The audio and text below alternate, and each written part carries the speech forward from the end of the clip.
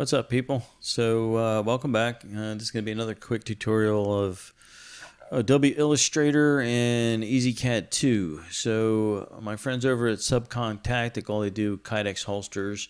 They wanted somebody local to engrave their Anubis logo, and they're going to offer them for sale on their +5 mag extensions. And you can see here on their website, they had somebody do one ways back, and this is, I believe, is personal +5 mag extension. And so they reached out to me and asked me if I could do it. So I told them, yeah, sure. They're usually anodized. It should come out nice and clean. I told them, hey, send me over the artwork. And it's always nice when somebody's got artwork that's really almost ready to run. Unfortunately, with laser engraving, artwork that's good for print is not always good for laser engraving. So what did they send me?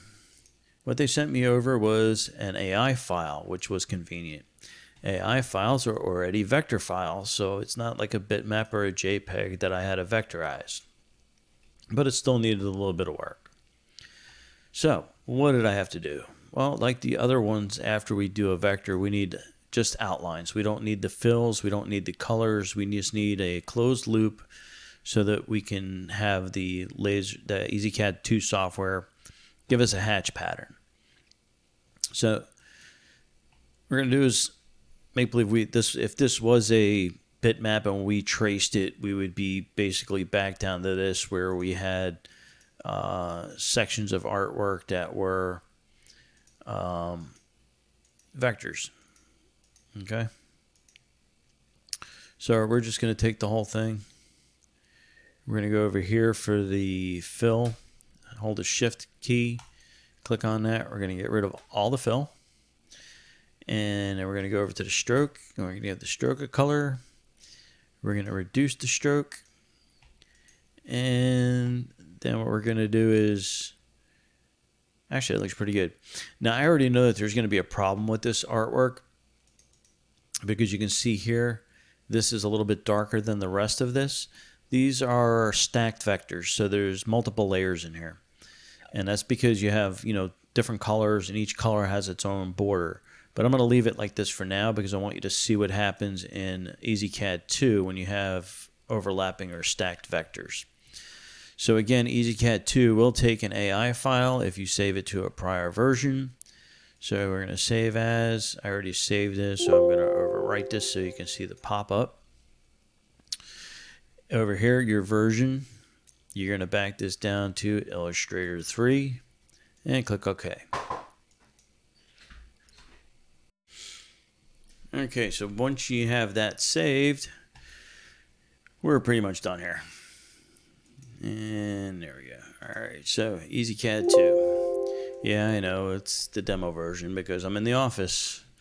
Okay, File. If I can get my mouse to work, File, Import Vectors, find your AI file. And if you don't see this preview, there's a show preview here. I guess it doesn't really matter. Well, some files won't show you preview unless you have this ticked. Let's put this to the center. DX file unit is in inches. I don't know, I think it is. Open. Cannot open vector view scratchpad. Okay. I grabbed the wrong one. Vector file number 3. Open. There we go. Okay. So, let's make this something reasonable size. This is a lot bigger than what the actual engraving is. But we don't want this outside border, and this is all grouped. Okay, so we got to ungroup all this. So let's go over here to Edit, Ungroup, and then we can pick just this outside square and delete it and watch what happens. There's another one underneath. So let's delete that one too. So at this point you think you're ready to go. You select the whole thing and you go to put a hatch pattern in there. Let's check this out real quick.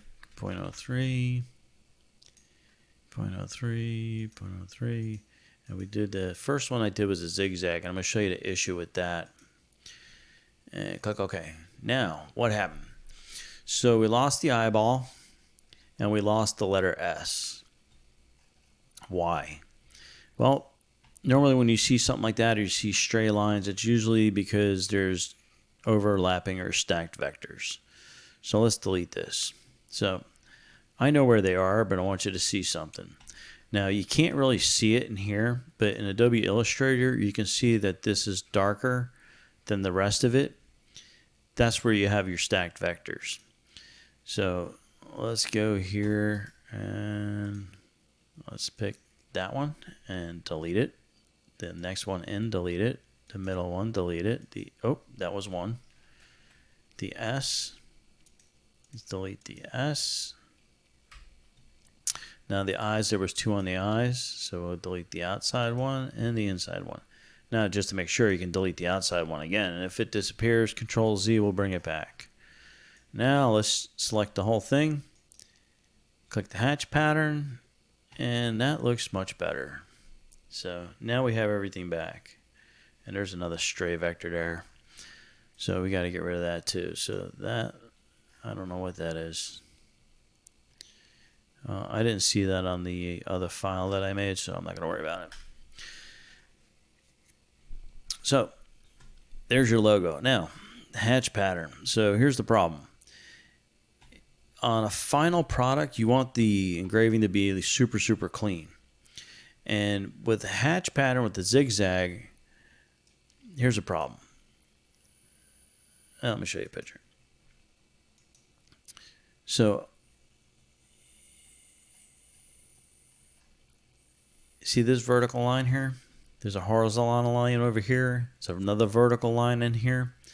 That's because we're using the zigzag hatch pattern. And what happens is it can't clean all the surface in one pass. It's got to break it into sections.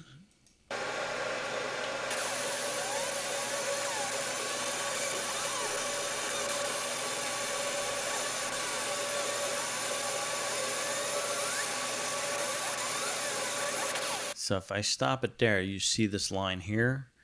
That's where it broke the pattern. There's another one here, and there's a vertical one here. So this didn't look real good. So I tried another hatch pattern. The other hatch pattern that I tried was one way. So we did this pattern where it's only cutting horizontal, it's not trying to cut vertical. And that seemed to work out okay until I looked at the artwork under magnification and I found I had overlapping images. So this happens when your timing is off. So the horizontal pattern doesn't match up with the vertical pattern. And that is because the timing setting on the laser on and off time is not right. So originally, this is the demo, so this won't let me save the settings. So originally my settings were -50, 150, 300, and I believe it was 300 also. The polygon is for something else.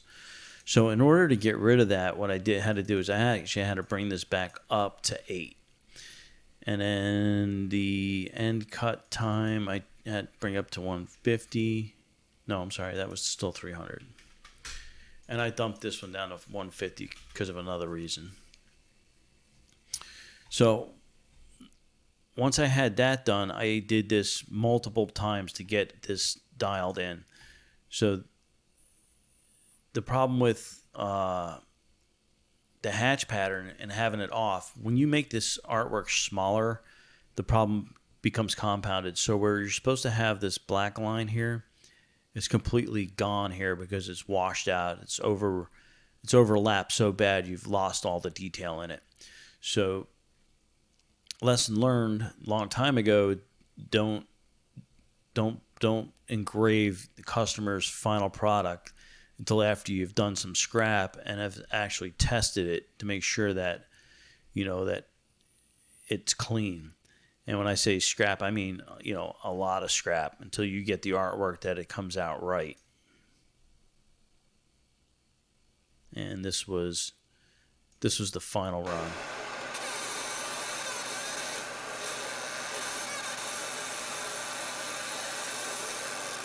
And you can see it does the whole section all at one time. it doesn't break any of the fills to leave any lines. The problem with this is the timing has got to be really spot on, otherwise you get that double image. I won't bore you with the rest of that. But you'll see, oh, I closed all the pictures. Anyway, where's the picture?